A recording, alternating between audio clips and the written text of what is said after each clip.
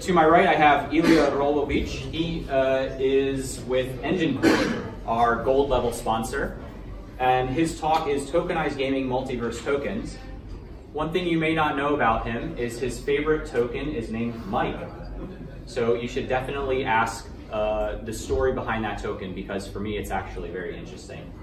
So find him later and ask. Please welcome him. Thanks. Hello everyone. I'm actually the Chief Marketing Officer at Enjin, and we've been in the gaming industry since 2009. And a couple of years ago we kind of started working on ecosystem for game developers, for mainstream game developers. So we're not talking about your web-based games, your web-based crypto games of today. We're talking about World of Warcraft, we're talking about League of Legends, games like that. So our first step on the journey essentially was to create a new type of token, and it came in the form of ERC-1155. It's a multi-token standard that was created by our CEO, Hotel Castellum.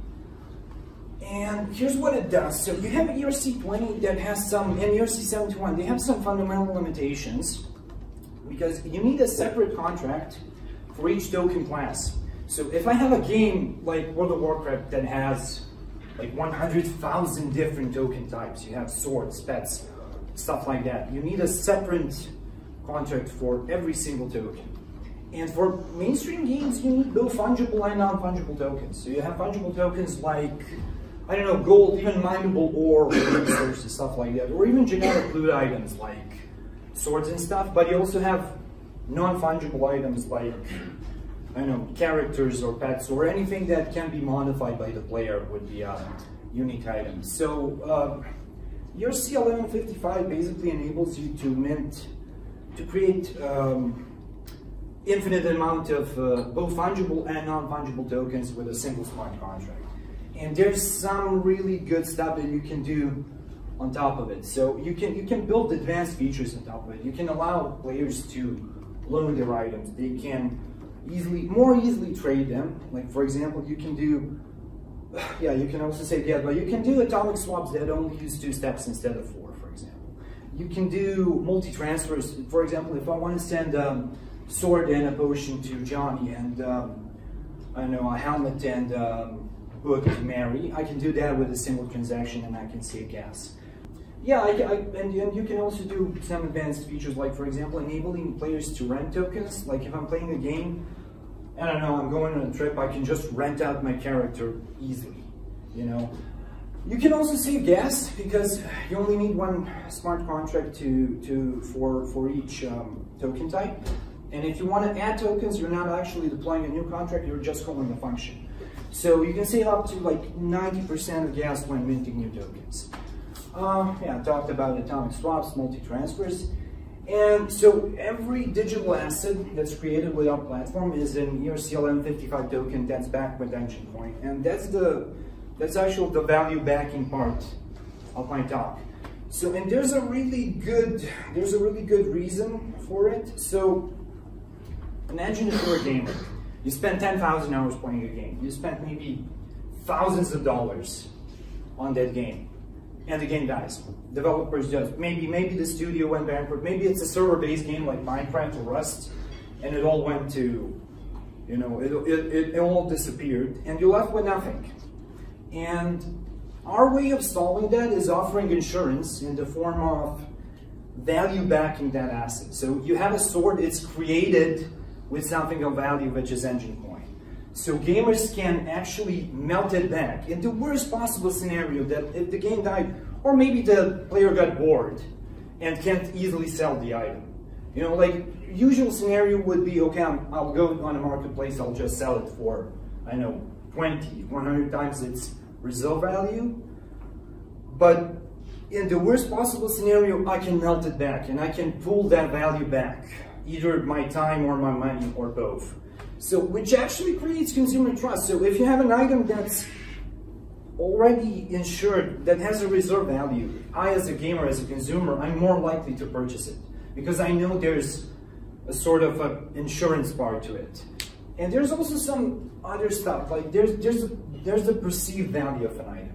Let me give you an example actually. So we have around 12 early adopter studios that are building on top of our platform. And what we kind of noticed is that more unique items or more rare items or items that have like really high stats, they're using more engine to bag them. So kind of that actual intrinsic value of item is kind of mimicked with its backed value. That's what they're doing right now. So ERC-1155 tokens backed by Enjin Coin are almost real. They're not obviously real, but you get two core properties of the tangible item. You can destroy them, like unlike ERC-721, for example, which can be kind of destroyed. You can lose it, you know, but you can actually melt an ERC-1155 token. So you can actually destroy it. And the second core property, it's made out of something, which is kind of the property of a tangible item. So, and now I'm actually coming to our ecosystem.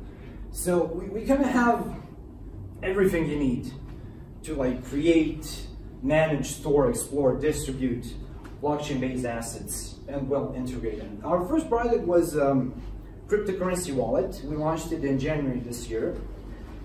And we did a lot of work on it since then. It's your regular cryptocurrency wallet, so it supports Bitcoin, Ethereum, Litecoin, stuff like that. But it's also made for ERC-721 and ERC-1155 items. It has native support for ERC-1155 items. So here you can actually see Mike. It's a token that you can use in multiple games. So 6 or 7 games, for example, which I'll talk about in a minute. So we have the Enjin Explorer, Enjin X for short, which will actually come out in the next couple of weeks, maybe I think even next week, depends, which is also like a generalized blockchain explorer, but that will also support ERC-1155 items. Its API is actually already powering our wallet.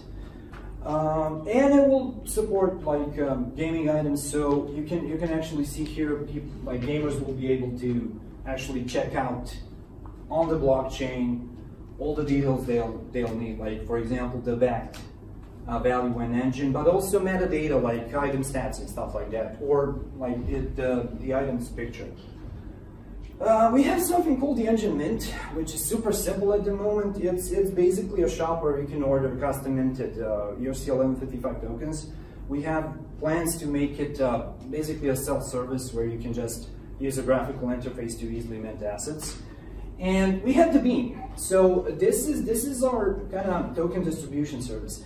If you have the Enjin wallet, or if you want to download it right now on your smartphone, you can just scan this code and you'll actually get a token, more or less instantly, just by scanning the code. We needed it a couple of months back because we did a giveaway and we're like, okay, so we need to distribute 2,000 tokens. We're not going to do this manually, we need a system. So what we did is we developed this. There were also some flyers with actually a different QR code than you might have scanned. So at the core of our ecosystem is the Enjin platform, which is kind of an umbrella term for various tools and services that will provide for game developers. So kind of we have the Enjin Cloud, which is your kind of hub for communicating between blockchain and our suite of smart contracts and the game server. So the way that you can interact with it is a GraphQL API, and you can do it directly. For example, if you want to use, I don't know, Unreal Engine or something. But you'll also be able to use our Unity SDK, which will come out sometime in Q1 2019. And it will feature a graphical user interface for creating tokens, for managing users, stuff like that. But you'd use a runtime API for game logic, like, I know, if a player defeats a dragon, send him a blockchain token, stuff like that. So here's a couple of screenshots of the actual graphical user interface. You'll be able to use, for example, Command to test it out for free, play around a bit. You can see a list of all your fungible and non-fungible items. You can easily create them. There's some certain variables that hook into our smart contracts, like for example the supply type, which can be collapsing, fixed, increasing. Like 5 or 6 types. You can even do custom one based on a smart contract. So for example, let's say you have a character token and you want the number of actual minted tokens to correspond to the number of actual users in the game. So you can go like, okay, for every user, do an increasing supply of 1. Or you can do you can actually do a collapsing. So this example here is is a fungible item that has a collapsing supply. So if we have a total supply of 100, if somebody melts them down, that means there's going to be 99. Nobody else will be able to mint. Well, you won't be able to mint, or anyone will be able to mint new tokens. So you have a collapsing supply. Supply types are there because you need different types of choices that game designers can make when they're building game economies, which is extremely important, especially if you add the additional variable of blockchain into this combination. So this is a non-fungible item, for example. And we have a wallet daemon, which is just basically a console. It's a server-side wallet for automating large volume transaction requests. So because you don't want to, manually approve every single transaction to a gamer, and you just use this. And we have Affinity, which is our layer 2 scaling solution for performing highly scalable token transactions. I could go a long while about this, but what I am going to say is that eventually it will support infinite amount of transactions that remain trustless and verified on the Ethereum main chain. So our entire platform is crafted for the gaming industry. Like our goal, we want to see games that are mainstream, built by AAA studios using blockchain technology. Like a couple of months ago, for example, we became part of the Blockchain Game Alliance with Ubisoft, for example. And there's some other stuff that you can actually do. When you put blockchain with 3D games, there's some other stuff that you can do. But let me start with kind of value stuff that I want to talk about. So you can create games that have player-driven value creation, but it's a different way of monetizing games. So let's take this axe, for example. Let's say that a player created it with a couple of pieces of wood and iron. Let's say that another player who maybe spent 6 months just pumping up his, let's say, enchanting stats for 6 months, and then enchanted this axe. Let's say that a third player who's maybe a talented artist created a skin for this axe. Let's say that this axe has only one engine in its back value, which is nothing, right? Which is a couple of cents. Actual intrinsic price, the market value of such an axe, just because of player input, would be way, way higher, maybe 100, maybe 1,000 times higher. So you could essentially, what you could do, you could create a game, a sandbox game, for example. You could enable players to create something. It doesn't matter if it's buildings, just any sort of player input. One example that I really love to use is an example of a talking sword that fires up each time a certain variable is a certain value. Like if you're low on mana, the sword would go, oh, you're low on mana, stuff like that. So what you can actually do, so here's what's happening in the mainstream gaming industry right now. Around 40% roughly of gaming revenue is lost to gray market trading. This means that gamers are trading on platforms that are not owned or controlled by game developers, and they are losing, like the industry as a whole is losing around 100 billion a year, which is kind of a problem, and it also fuels some other unwanted behavior like hackers and fraud, because they can easily sell what they steal on third-party platforms. So with blockchain, you can actually totally cut that behavior out. You can whitelist certain wallets, and you can enforce blockchain trading fees, which means that the axe in the previous example, I can get maybe a 2 or 3% trading fee of it, and I can remonetize something that I would basically lose money before. And there's also some cool implications for crowdfunding. So if you look at traditional crowdfunding, like for example Kickstarter, there's more than one example where game developers actually got funded and they didn't deliver. So gamers were left with nothing. And what you can do, for example, is you can pre-mint. You can create your, so instead, for example, of offering t-shirts and mugs as backer rewards, you can actually create your gaming assets in advance.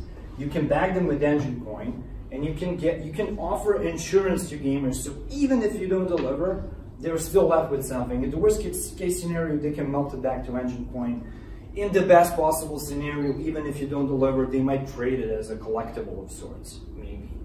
you know. So, but the actual most exciting stuff, at least for me, that we kind of did and made possible in the last couple of months, is a gaming multiverse. So I don't know if any of you have seen Ready Player One, but it's kind of like that. So the basic idea is that you can take your characters and items across multiple games. So for example, I'm playing Skyrim, I got to level 15, I want to jump with that same character, that same items in another game and continue playing there. So what we did is we kickstarted the first gaming multiverse. And it's super basic right now. There's around, I think, 6 to 8 games, just share items. That's it. Couple of characters maybe, but around 10 to 12 items. They are usable across games. Like for example, this is one of the items that you can use across games. Also, the stuff that we're giving away via the Enjin Beam stuff is also two items that you can use across multiple games. So, and this is like the most basic stuff, but the cool stuff that you can, for example, enable leveling, which is what I just talked about. It's fairly complicated because especially for RPG games, the balance of those games can be really, bad if you implement something like this, but there's some solutions. Like for example, you can just use a single variable, which can be like a total playtime across all games. And then you can tie that to some advantage in game, like for a game where you really don't want to break the in-game mechanic, it can be just a cosmetic advantage. You know, like something that's not actually giving you any you know, advantage in battle or something like that. You can also do quests. So what we did with the first gaming multiverse, there's like this main multiverse quest, which will involve going across a bunch of games, collecting sort of Easter eggs and clues, and then you'll be able to get an item which is called the monolith and has over 1 million edge in it, which is not a lot, but it's not so, you know, it's not so modest. But there's actually a really good like meta-narrative story behind all this. But you can also do some sort of interesting quests, like I like to call them like side quests and loop quests. Like you can have game 1 where you can grab a key, and you'd use that key in a different game to, let's say, open a chest. Then grab a sword, which you can use in game number 3 to slay a dragon, and then you get an item brought from a dragon, which you can use in game 1. So you like kind of completed the full circle, and the whole point, besides the kind of game designers having fun of gaming multiverses, is a couple of things. First, you can save money on user acquisition because you have a shared pool, a shared user pool. So if a new game is joining the multiverse, they can go, okay, so hey guys, you can just jump straight in. You already have the items. You can just start playing, stuff like that. You could also argue that you get, so here's another thing.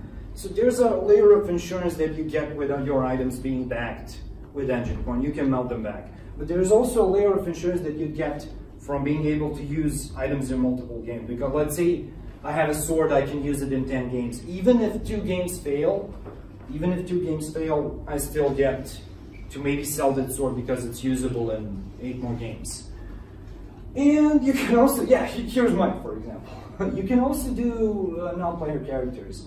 So you can play around a lot. This is more fun stuff. You could actually build a smart contract that owns itself and that can own cryptocurrency, and that could use that crypto to, let's say, pay other players to do its bidding or upgrade its stats, buy new equipment.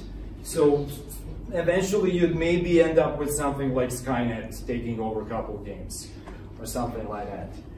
So I want to end up with, so even though we're building a gaming ecosystem, like this is totally crafted for gaming, but in the last couple of months there has been a lot of talk and ideas going around on applying the same principles and kind of ideas across multiple industries, and I'm just going to talk about one example, and that's because I'm a marketer, I deal with a lot of software that you need to get like an annual subscription for. So more often than not, when I try something out, okay, we got an annual subscription, 2 months later, I'm like, oh, okay, battle with support for, I don't know, 1 month so we can get a refund.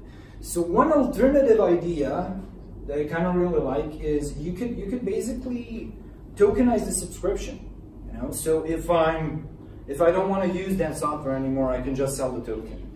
And you can use the same multiverse analogy for gaming. You could use that for software. So I could get a software bundle, basically a multiverse of software as a service products, which would kind of have a really cool intrinsic value because I'm getting one token and subscription for everything.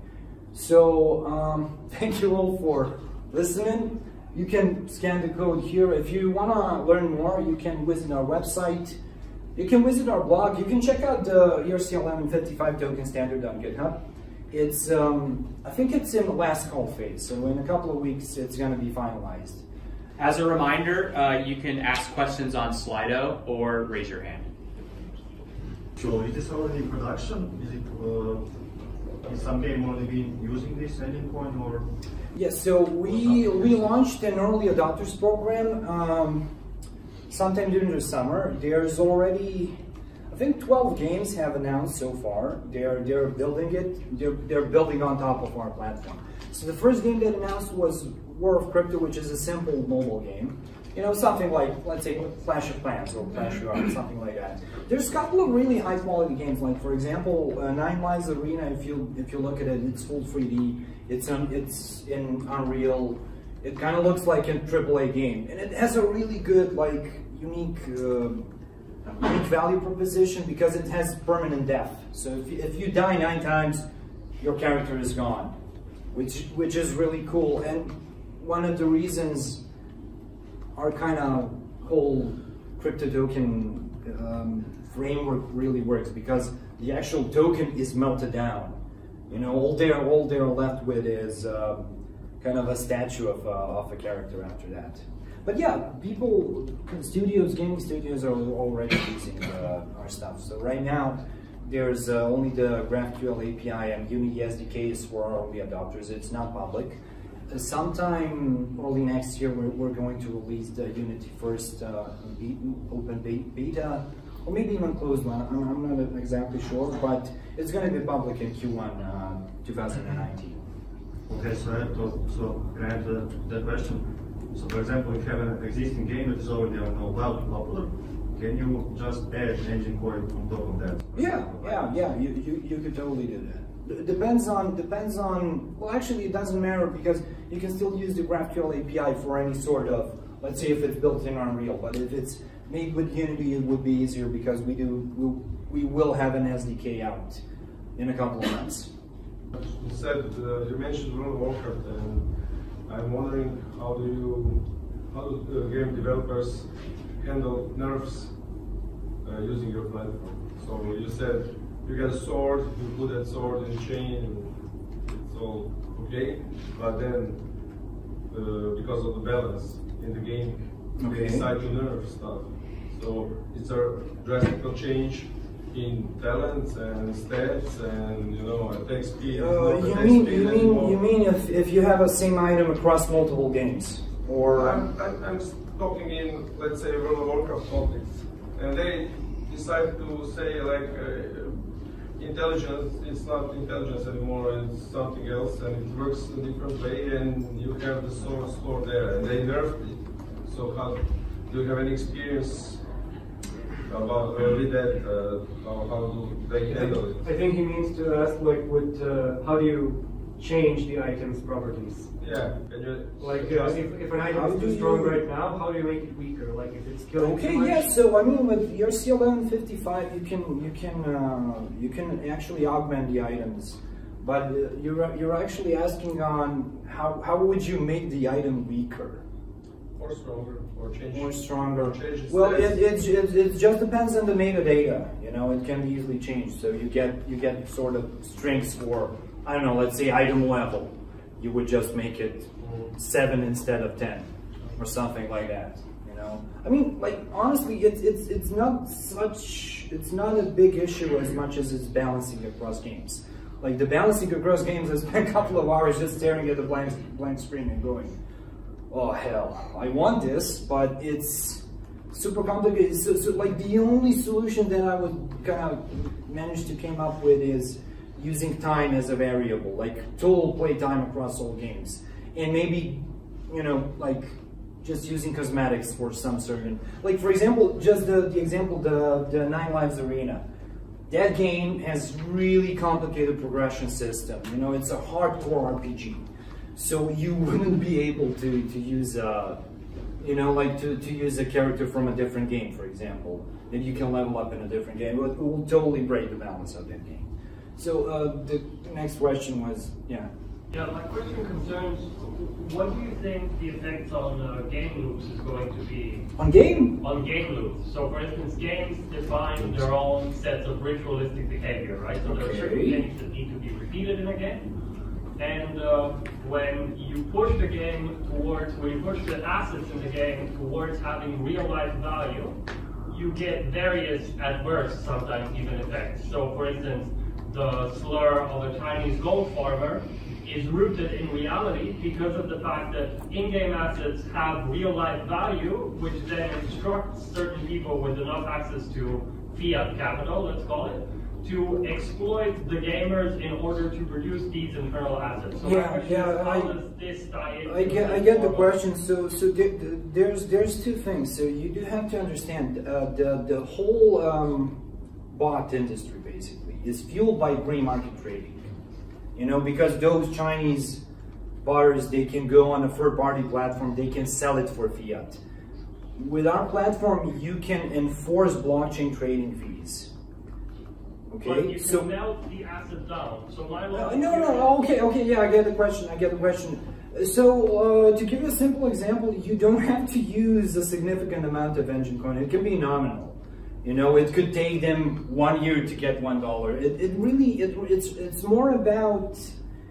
It's more about actually using blockchain as a technology to facilitate new kinds of gameplay and to ensure some like security and just gamers being free from fraud and from like precisely when it comes to for example fraudulent activity.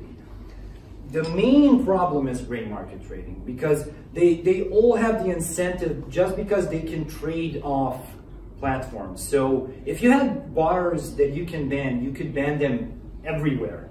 You know, you could just say, okay, this address, they can't trade anymore. That's it.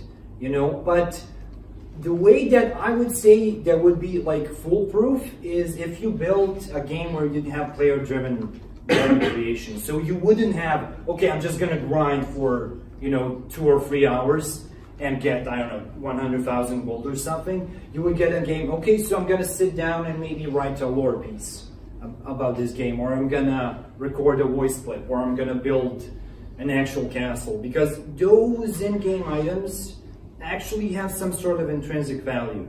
You know, like if you get a rare drop, okay, it has a intrinsic value just based on rarity. But if you actually build a castle in Minecraft and spend like, I don't know, 6 months building it, its intrinsic value is way higher. You know, if you know what I mean. How do you plan on translating that intrinsic value to actual monetary value? Right? If I market, it's just market. You know, you have a marketplace. If an item is sought after, it will have a high market value. Alright, so my question is, I'm going to end after this, is then I don't quite understand the paradox, which is you say that you can denominate the in-game asset in the coin, and it can be a very low denomination, which means the axe is worth €1. Okay. But then as users add this so-called intrinsic value to this, what mechanisms governs the fact that I can now get €100 for this axe? How can I, in reality or in fiat, increase the value? Or is the value stuck and burned into the game itself so that there's no way for the intrinsic value to meet up? So you'd implement a trading fee. So let's say I have an axe, it has 1 Enjin reserve value. I'm selling it for 100. If the trading fee is, let's say, 5%, the game developer would get a trading fee. There's two types of trading fees. One is where the actual gamer would get 95, the developer would get 5. The other one is where the gamer would sort of pay the trading fee, where so gamer would get 100, the developer would get 5. You know, it's just two types of trading fees. What's the difference between ERC-1155 as opposed to the Crypto Zombies team ERC-721X? There's a kind of philosophy that we're pushing with value backing of digital assets. The main difference, I would say, is that you'd use, well, at least in our ecosystem, in our platform, you'd use Enjin to back an ERC-1155 token. Because the alternative is putting the whole game on blockchain. You know, you need insurance for gamers. You know, you want, if the developers want to, you know, over monetize the game or push it in a different direction that the gaming community will like. So one idea, which sounds really good ideologically, but is not good in practice, is to put everything, you put everything on blockchain. So then gamers can basically fork the game. But that limits you when it comes to games. You can just build kind of turn-based games, essentially, you know? And if you do well, not the opposite, if you just put items on blockchain, if you back them with value, you still get the same benefits. So gamers have insurance, but you're not limited by any means. You can build an MMO with 1 million players, and you're not limited by blockchain speed, essentially. You know, so yeah. Another question, are there any competitors in the same market that you're in? Well, I mean, sort of and sort of no, because we're really focused on mainstream gaming. You know, like right now, I mean, I'm a marketer, so the way that I see it, there's two core audiences. There's blockchain developers that are building games, and there's game developers that might want to build blockchain games. The actual second audience is really hard to get to, if I'm being honest, because gaming industry as a whole has sort of a negative perception of blockchain due to increased prices of GPUs in January, if you all remember. You know, so a typical gamer, if he hears Bitcoin, he's like, RX 580, I hate you guys. You know, but that said, on events like GDC or Unite events across the world, we had really good feedback from mainstream game developers.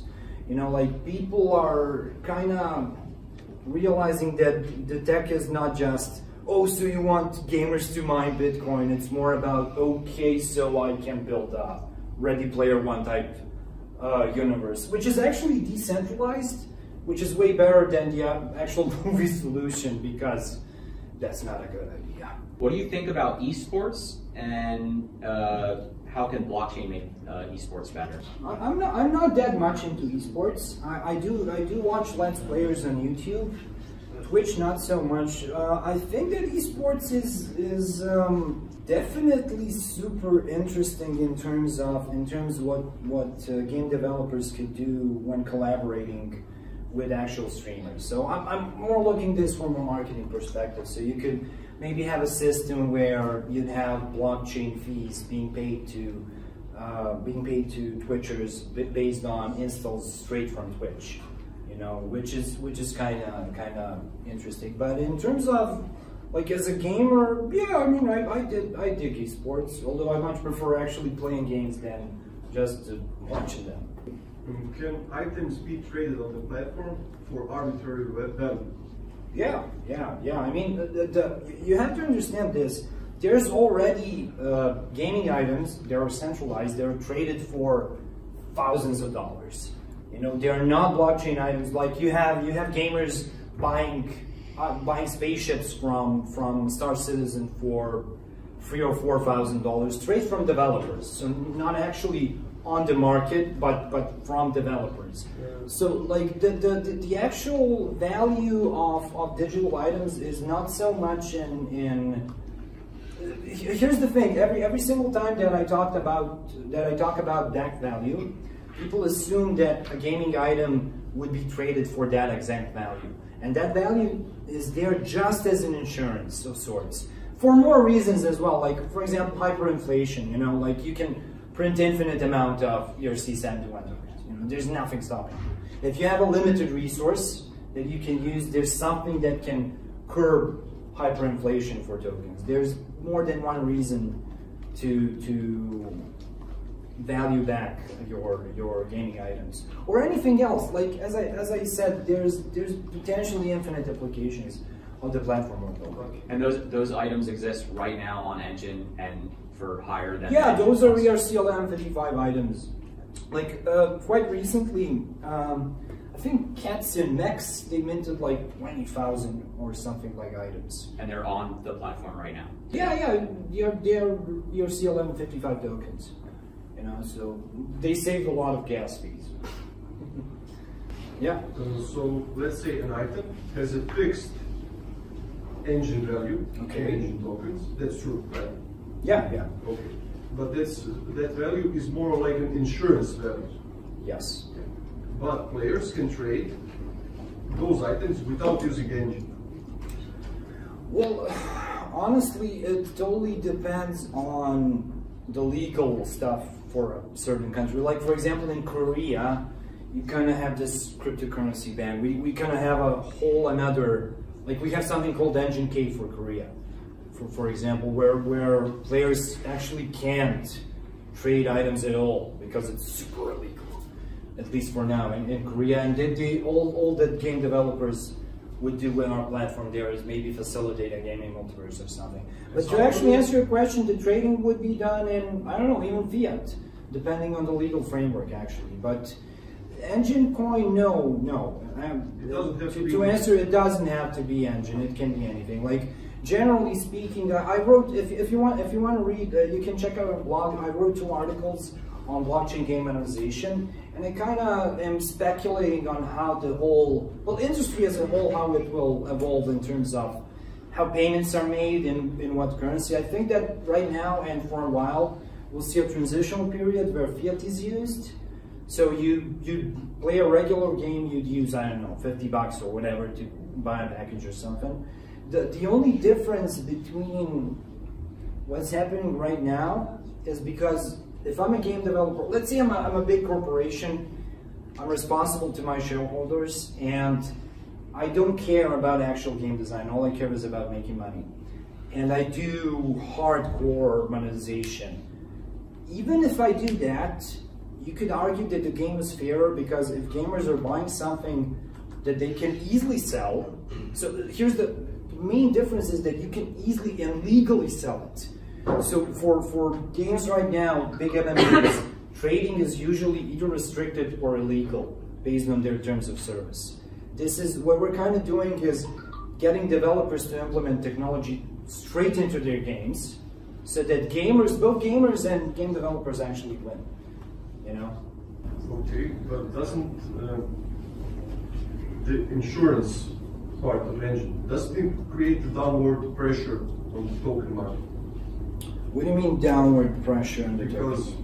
let's say the Chinese farmer, item farmer, he creates games like that would fail. So a simple answer to that question. Okay, I'm a game developer. I make a game where I enable people to pull out value instantly. Games like that would fail. You know, we're doing our best to educate game developers on best practices when it comes to designing games.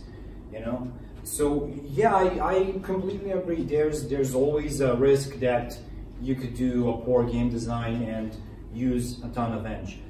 That said, you could do nominal amounts. So you could spend, I don't know, $10 worth of Enjin coin for 1 trillion items or something like that. So you don't actually have that exact problem.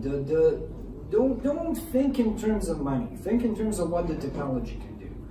You know, it's more about the tech. It's more about making gaming more fair and purposeful than actually, okay, let's make a new payment solution. We already have payment solutions that work today, even though I personally don't like them. And I imagine that most of this room does not like fiat currency that much. You know, but I mean, sooner or later, yeah, sure, why not? You know, but in the next year or something, I honestly don't see transactions being done in crypto for mainstream gaming, you know, like because you have this huge user experience problem that you have to solve. You know, like gamers, okay, yeah, they tend to be techie. They can, like, when it comes to our wallet, for example, I can imagine a 14-year-old using it easily, you know, but it's gonna take some time, you know, to actually nail it and solve every single user experience problem. I have a question. Do you think that, I mean, you mentioned, I mean, it's trading. Okay. So basically, and you mentioned illegal trades that are happening actually, and they are ruining the game experience. So don't you think that introducing this kind of model would ruin the game experience? For instance, if I can get a token or a sword that's in that token, and I can buy it for some other value, is it euros or Bitcoin or whatever, isn't that pay to win model? It's absolutely pay to win. But here's the thing. The gamer would like bail on it.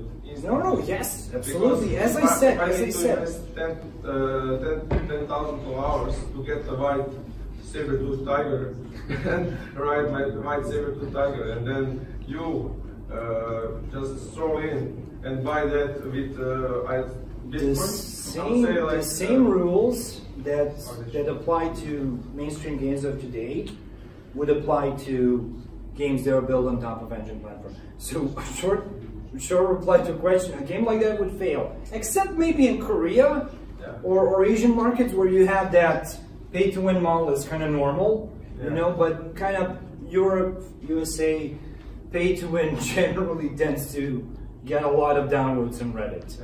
You know, so it's up to game developers, you know. Like our platform right now is mostly used by small indies, medium indies that still have that kind of creative drive. It's not beaten out of them by years of corporate stuff. So they're doing a really good job on making sure that stuff is fair, you know.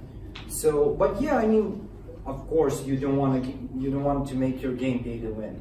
The ideal situation, in my opinion, is if you don't have a game that has players that can't create something, is that you just make cosmetics tradable. You know, and you have in mind, you don't have to tokenize everything. You know, you can have your gold in game, you can have it a regular centralized item or something. You can just tokenize, I don't know, characters, for example. You know. Okay, so that would be it, folks. Thank you all for listening.